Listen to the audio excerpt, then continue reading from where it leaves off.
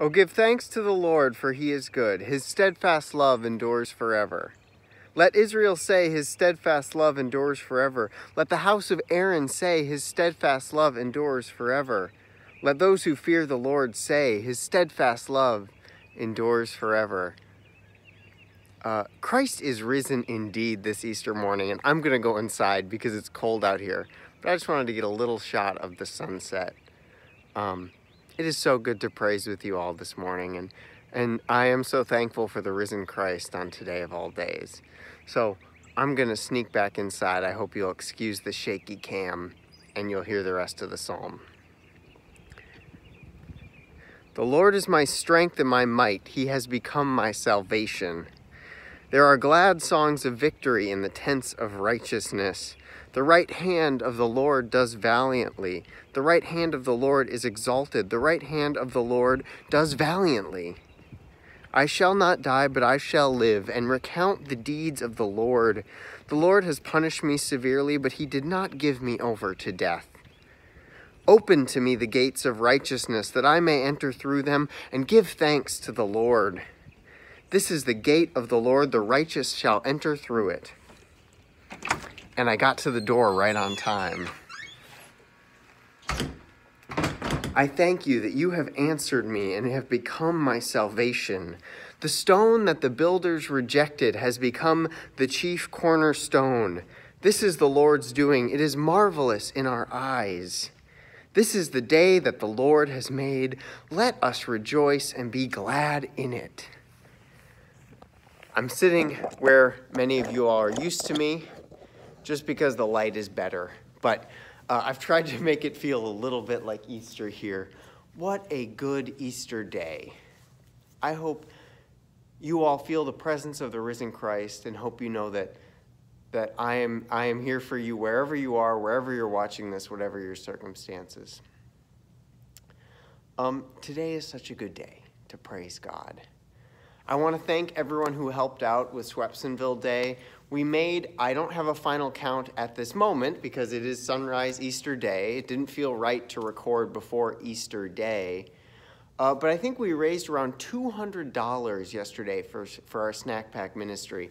And that was such a fun event down there. Hopefully the first of many Swepsonville days in the future. Our Google Meet is going to meet tonight. We decided we were going to meet. If you are not having any big Easter plans, feel free to join us. And we are beginning worship in the sanctuary today. We're still going to be wearing masks, still going to be trying to distance. But as hopefully we start to feel safer, I hope you'll consider joining us. But we'll be here for as long as any of you all need. So let's begin with a word of prayer.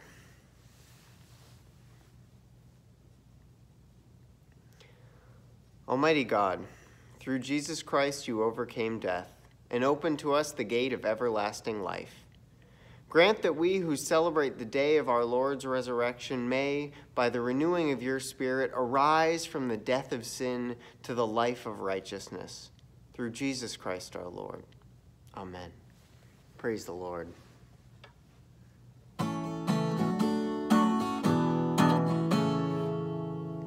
The Lord is risen today. Hallelujah.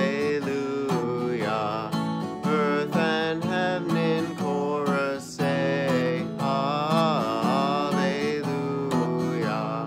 Raise your joys and triumphs high. Hallelujah.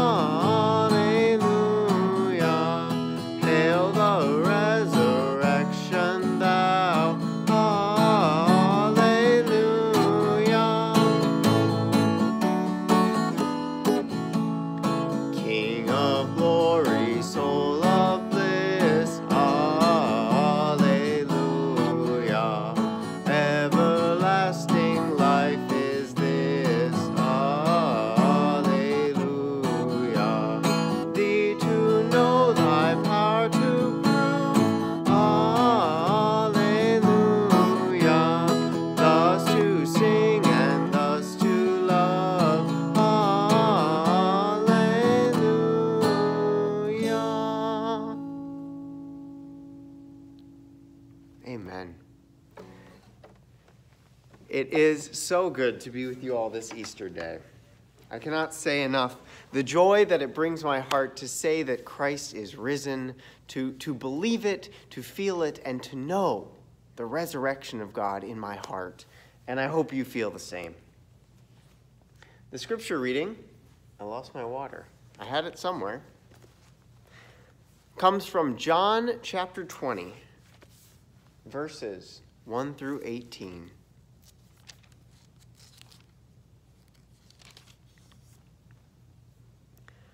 Early on the first day of the week, while it was still dark, Mary Magdalene came to the tomb and saw that the stone had been removed from the tomb. So she ran and went to Simon Peter and the other disciple, the one whom Jesus loved, and said to them, "They have taken the Lord out of the tomb, and we do not know where they have laid him." Then Peter and the other disciple set out and went together to the tomb. The two were running together, but the other disciple outran Peter and reached the tomb first. He bent down to look in and saw the linen wrappings lying there, but he did not go in. Then Simon Peter came, following him, and went into the tomb.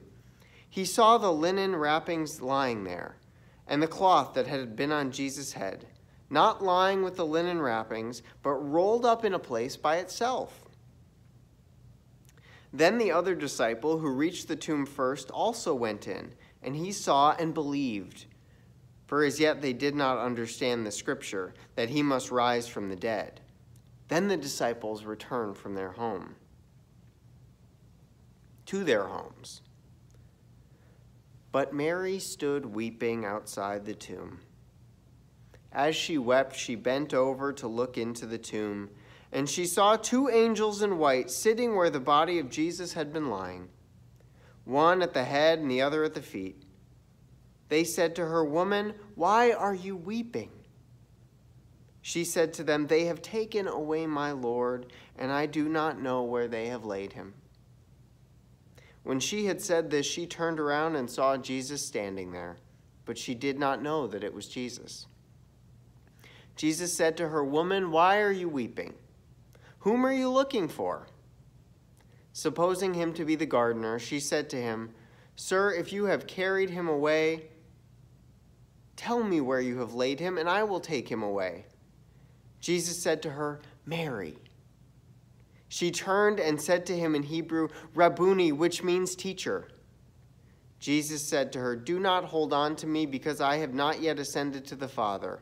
But go to my brothers and say to them, I am ascending to my Father and your Father, to my God and your God." Mary Magdalene went and announced to the disciples, "I have seen the Lord."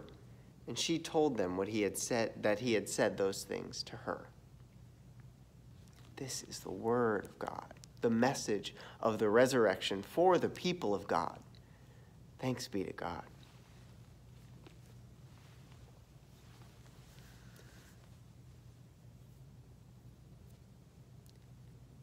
Easter can be as big as we want it to be. It's sort of a Christian pastime to tell people and to tell each other, well, you know, Christmas isn't actually the biggest Christian holiday. Easter, the new birth, the resurrection, the second life, as it were, the rebirth of Jesus Christ from the cross to victory. That's our biggest day. And it is the day we celebrate every Sunday. We worship on the eighth day, the new day, which God has made. And so every Sunday is a little Easter, and Easter is really what we're celebrating all year long.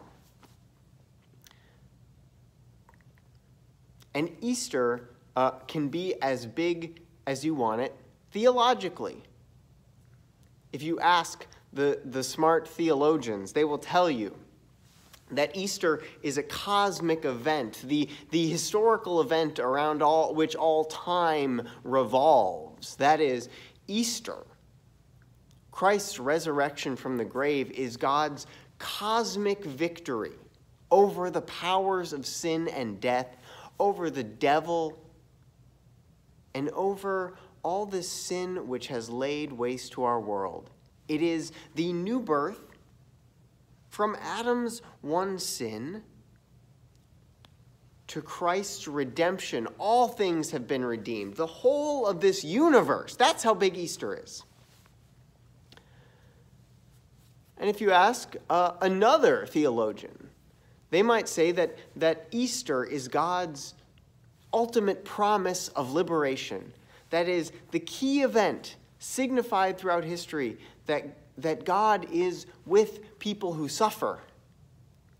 That God is ultimately working to free slaves from captivity, as in Egypt, all of us from the captivity of death, and working to liberate oppressed people. Easter is the sign of all that. The biggest political activity in the history of the world, freeing the slaves from Egypt and freeing people from oppression throughout our history. That is what Easter is. And if you ask another theologian, they might tell you that Easter is the key event for the resurrection of our souls. That is, that the new life which you and I have found in Christ, it began that day. That we have all been crucified with Christ and raised with him, and so our souls have been freed to live our heaven today. And if you ask another theologian, they might tell you that Easter is a great worldwide sign that evil does not get the last say. That goodness and peace and light ultimately win. That love ultimately wins.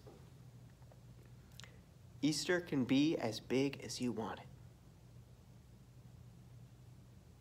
And Easter can be as big as you want it in the church. We can have 2 services or 3 services and the best breakfast of the year.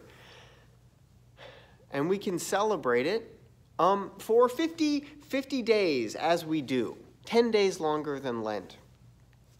And most churches do something special. They decorate, as this sanctuary is so beautifully decorated today. Most of it behind you. And a lot of churches will pull out all the stops. They have the road signs. They will tell you Easter is the biggest day of the year, and they will go all out and sing the loudest songs of praise. Easter can be as big as we want to make it.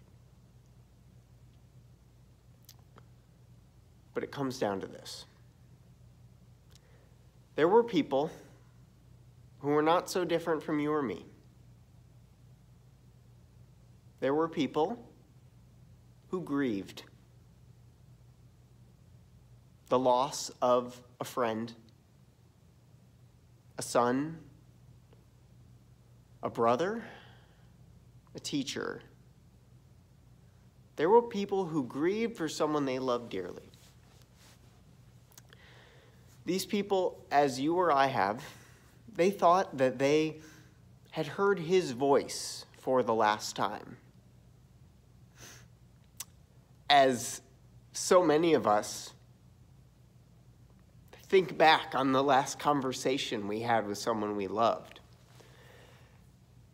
And they thought that they had seen his face for the last time. As you or I have perhaps watched caskets close or be lowered into the ground. They thought, as we all ultimately must, that the rest of their lives would be lived with this absence. That they would just have to get used to it.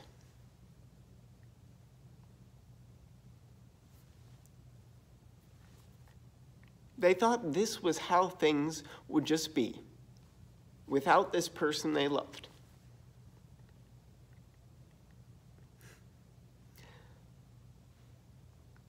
And they saw him again. They heard his voice speaking to them again, Mary.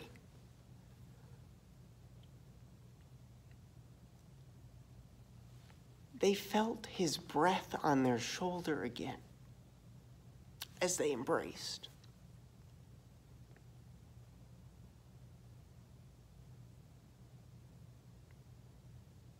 That is as big as it gets.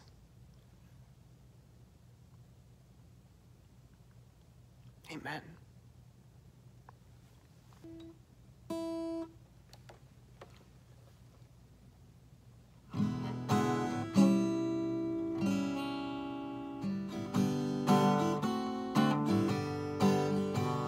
I serve a risen Savior, he's in the world today. I know that he is living, whatever foes may say. I see his hand of mercy, I hear his voice of cheer. And just the time I need him, he's always near. He lives, Christ Jesus lives today. He walks with me and talks with me along life's narrow way. He lives, salvation to impart. You ask me how I know he lives. He lives within my heart. In all the world around me, I see his loving care. And though my heart grows weary, I never will despair. I know that he is leading through all the stormy blasts. The day of his appearing will come at last. He lives, Christ Jesus lives today. He walks with me and talks with me along life's narrow way. He lives, salvation to impart. You ask me how I know he lives. He lives within my heart. Rejoice, rejoice, O Christian, lift up your voice and sing eternal hallelujahs to Jesus Christ the King, the hope of all who seek him, the help of all who find. None other is so loving, so good and kind. He lives, Christ Jesus lives today. He walks with me and talks with me along life's narrow way. He lives, salvation to impart. You ask me how I know he lives. He lives within my heart. Would you pray with me? Almighty Lord, we thank you for this resurrection day where you have poured hope into our hearts. We ask that you would live in our hearts, Lord, this day and always. May we walk with the risen Christ in all the things we do and in all the places we go. Lord, may we be a sign of resurrection for a world still so marred with death. We pray all this in Jesus' name. Amen. I want to close with the words of one more hymn, which I cannot stop singing on Easter, and for some reason I think it sounds better with a group, so I didn't sing it today, but hear these words as you go forth today to praise God in all you do. Low in the grave he lay, Jesus my Savior, waiting the coming day, Jesus my Lord. Up from the grave he arose. With a mighty triumph o'er his foes, he arose a victor from the dark domain. He lives forever with his saints to reign. He arose, he arose. Hallelujah, Christ arose. Vainly they watch his bed, Jesus my Savior. Vainly they seal the dead, Jesus my Lord. Death cannot keep its prey, Jesus my Savior. He tore the bars away, Jesus my Lord. Up from the grave he arose. With a mighty triumph o'er his foes, he arose a victor from the dark domain. He lives forever with his saints to reign. He arose. He arose. Hallelujah. Christ arose. Go in peace to love and serve the Lord today and always. And in the name of the Father, and the Son, and the Holy Spirit. Amen.